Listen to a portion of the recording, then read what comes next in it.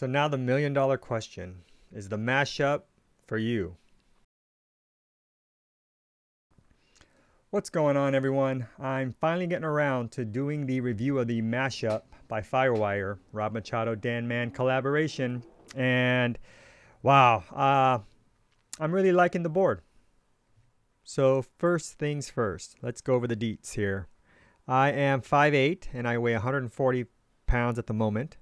The board is a 5'4" by 19 9/16 by 2 5/16 and comes in at 27.1 liters. So one quick mention here. If you want the details of the surfboard, okay, I'm gonna recommend that you go watch Noel Salas and Surf and Show. He goes over the concaves, the board, the construction, as well as the design. And I think he does that way better than I could. So I'm not going to be repetitive there. So I'm going to focus on my perception of how it's surfed and how it kind of compares to the Seaside, since, my favorite board is the Seaside and I've been surfing that so long. So the Mashup is basically a mixture of the Seaside by Rob Machado and the Spitfire by Mann. So Firewire provides a chart called Optimal Conditions on their website for each board. Now the chart is designed to tell you how the board would work, and I'm assuming very generally speaking, in three different types of conditions: weak conditions, standard, and optimal conditions. If you look at the two boards, the Mashup and Seaside, side by side, you'll see something very interesting. Now, when I think about the designs of the board, I would have naturally thought the narrower, pointier nose board would be more optimal in better waves. But based on this chart, it's exactly the opposite of what I would have thought. Now, when I first saw this chart, I thought it was a typo, for lack of a better word. But turns out, Firewire was pretty spot on. So the primary reason I believe the Seaside just edges out the Mashup in more punchier conditions, and it's very minor, right? We're talking half a foot, is the tail rocker, as well as the center rocker. I don't know what we would call that, but the tail rocker, from this picture, you'll notice that the Seaside has more tail rocker, which means once you put it on your back foot, once you get that weight on your back foot, okay, it fits in curved waves a little bit better, not by much, okay, but slightly. And there's something that you're not seeing, which is the staged rocker that the Mashup has. When you lay the boards flat on the ground, the Seaside rocks pretty evenly, whereas if you put the Mashup on the ground, it kind of like, there's like a flat section in the middle, and it's a pretty significant flat section.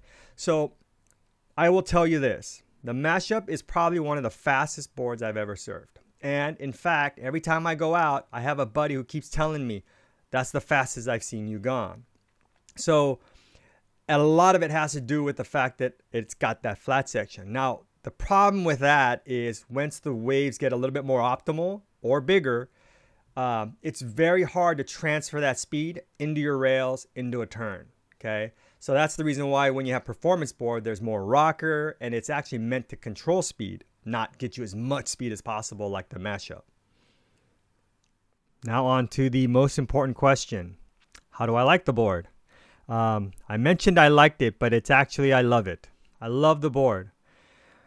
Although that whole part about I thought it originally being a step up was slightly confusing, and I kept taking it out on like kind of bigger, punchier days. Where this board really excelled was small days, just like the Seaside, except I felt like I had about 20% more performance. Like I was able to go rail to rail more. I don't have a lot of footage of me trying to launch and learn my air, but I've probably gotten the highest boosts of any board I've ever surfed on this board on smaller waves. In softer, slower conditions, to be able to get that kind of speed, it's easier to then transition into maneuvers. When it gets bigger, it's just too much speed. You can't do it. At least I can't do it. I don't have the skill. But I love the board, and now it's gotten to a point where I don't want to take anything else out, and so that's a real bummer for me. because I do want to continually try to surf different boards. And, you know, I really want to take a look at this Sweet Potato 2. But my fear is that, you know, that's an awesome Uber groveler. But a lot of those Uber groveler days, this board, although I would have a very difficult time getting into them, surfing them would be so much more fun. So now the $1 million question is the Mashup for you? And I would say, generally speaking, yes. If you want a great board for small waves, fast as you can go, as much performance you could squeak out of a small wave, this is it. When I thought about groveling performance, this was probably the board I wanted. Okay. The Seaside is also great. Okay. So if I were to recommend this, I would say it like this. If you're a beginner transitioning into a short board and you want to be on the correct short board, the Seaside is perfect for high-end beginners to mid-level intermediate. The Mashup, I think, is probably from mid-level intermediate and up. Now, a lot of you who have been riding the Seaside that are in that, you know, intermediate area might be asking, well, do I want the Mashup and would that be redundant? And the only thing I could tell you is this. Although I'm a low-level advanced and I have a Seaside, I love the fact that I have a Mashup. And here's why. When it's small, soft, mushy, I don't always feel the same. You know, there are days I feel energetic and there's days I just feel lazy. I might be sore, you know, whatever the situation. It's nice to know now that, you know, on a soft, small day, if I want, you know, some good level of performance, I could take out my Seaside. But if I'm feeling super energetic, a little pumped up on caffeine, I could take out the Mashup and squeeze out as much performance and as much speed out of a wave, right? And even better so than the Seaside in smaller conditions on the Mashup. So, yeah, I mean, a lot of people have asked me that. Should I get it if I already have the Seaside? And if I were going off of how I feel, yes, I would 100% say you should do it, especially if you've had the Seaside for about a year and a half. And there are moments in those small days where you think, oh, you know, I wish I could have put it on rail a little bit harder, or we're going a little bit faster. All right. I hope I did not confuse you. And if I did, I'm so sorry. One important thing. Do not size up the Mashup. If that's the intention, just go with the Seaside. Rather, just get the Mashup a little bit smaller than your Seaside if you want that extra performance. What's funny is when I first tried the Mashup, the thing I didn't like about it is I kept getting hung up, and I didn't know why until my friend told me I was approaching the face too fast. So what ended up happening was I was going so fast that I was doing my turns late, and I'd get hung up at the top. Anyways, I hope you enjoyed the video. I don't know if you like the format. Give me some feedback. I know I did the picture-in-picture thing this time. I was so confused and really just haven't had the time. One last thing I want to say is please watch other videos, other reviews.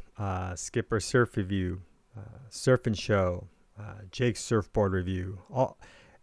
All those videos will help kind of, I guess, help you figure out what board will work for you. And it's more of a comparison thing. So like me, I use Noel Solis and I use Rob Machado, Kevin Scholes.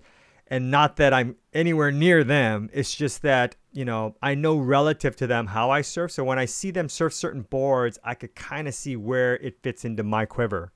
And one of the things I did subtly see about the Mashup with Rob was that on the bigger waves, it wasn't as fluid as he was on the Seaside. So I noticed that. And for me, I felt that, and it was because of the speed. It was just too much speed, and that flat rocker just made it hard to kind of transition into rail and into maneuvers. But again, awesome performance in smaller waves, right? Even smaller than the Seaside. It's all relative because both of them have the almost identical scale. But go back and look at that graph and analyze it because it'll help you understand where the Mashup might fit into your quiver. All right. Thanks guys for watching, and thanks for being so patient. I am so sorry this took forever. Oh, solo shot's been broken, all that good stuff. Funds are super low now. I'm actually in the negative, so I don't know when I'm gonna get the next board. So I might just do my next 52-year-old doing an air break my leg kind of video instead. All right, like, subscribe, help me out guys. All right, have a good one.